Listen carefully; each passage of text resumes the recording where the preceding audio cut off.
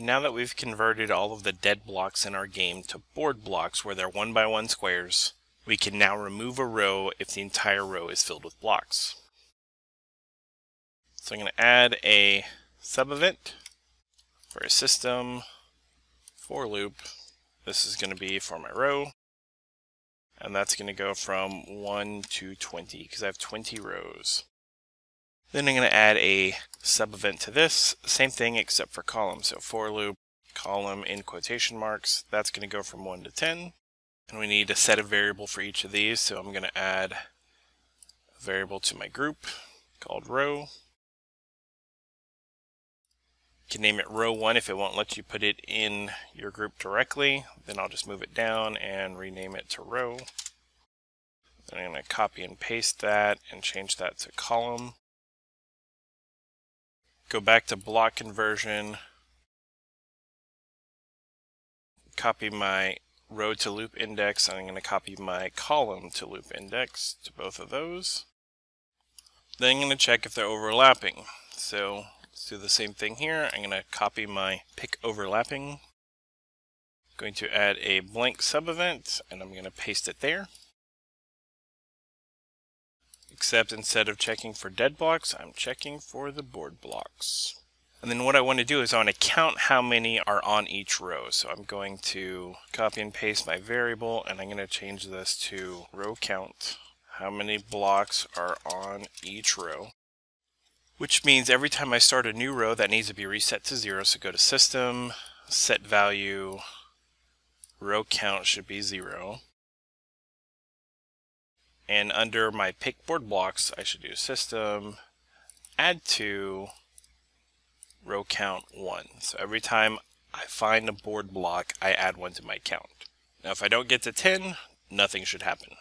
So at the end of each row, I want to check this. So that should be a sub-event for the row, not the column. So add a sub-event. This will be a system compare variable if my row count is equal to 10. So this should be underneath my for loop for the row, but not underneath the for loop for the column. Now when this happens, I need to know which row I'm at so that I can move all of the blocks above it down. So let's copy and paste, create another local variable. I'm going to call this row num, and this will be the which row is being cleared. So here I'm going to do a system set value. My row num is going to be equal to my row. Whatever my current row is, that's what my row num should be. Now I need to loop through all the columns and delete all of the blocks on that row. So I'm going to add a blank sub-event. I'm going to copy the loop for columns since I need to go through all of them. I'm going to copy and paste set column to loop indexes. Since our loops are based on the loop index, I can reuse the column variable without messing up this loop by changing the variable that we're using for this loop. I'm going to copy my pick board blocks because I want to pick the one that's at this location. So I'm going to add a blank sub-event and paste that there. And here's where I'm going to want the board block to be destroyed. So that should erase them all when they all line up. So let's quickly check that. And it clears them, so that part is good. Now I need to move everything above it down. So that's going to be another sub-event under my row count equals 10. Let's add a blank sub-event to that. And here we're going to need to go from the row we're currently on all the way up to the top. So it's going to be similar to this, so let's copy our row and paste it. I'm going to copy my set row to loop index and paste that, except instead I want this to be row num minus loop index. So we're going to start at row num, loop index will be 1, and so that will be the row directly above our row. And then it will go backwards up to the beginning. Instead of going from 1 to 20, I can go from 1 to row num, because I don't actually need to go all the way to the bottom, I only need to go to the place where it was cleared. Now I need to do a column, so I'm going to select this column here, copy it, I'm going to add a blank sub-event, I'm going to paste that here, Can delete that blank sub event that got it on the right level now. Column is still going to be set to loop index, but instead of destroying these board blocks, I want to set the y value. That's going to be self.y plus block size. So it'll get moved down exactly one block. And that should be everything. So if we run that,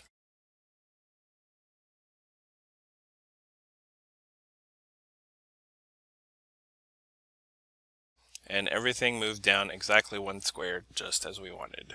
If I were to run this as a debug, we'll see we're using about 4% of our CPU, sometimes a little lower, sometimes as high as 6.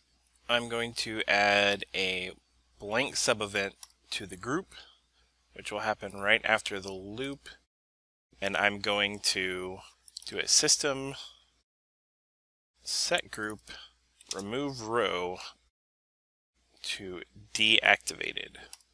That way RemoveRow will only run one time and then it will pause itself until the next time we need to check if a row needs to be removed, which should happen once we've converted our dead block to a board block down here. So now if we run it, we'll see that our CPU utilization is about half of what it used to be just from that simple change. So now it appears that the game is playable except for one minor issue.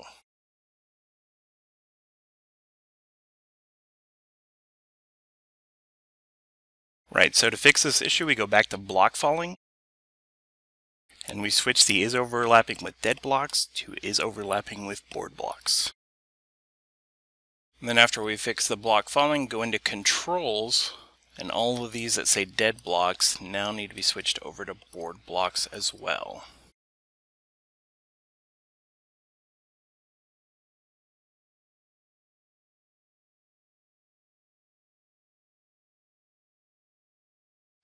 Now all of our movement and the block falling by itself should be fixed. We'll now see that the pieces will go where they're supposed to. They land on top of each other, whether we hit space to make them go down or we wait for them to fall on top of another piece.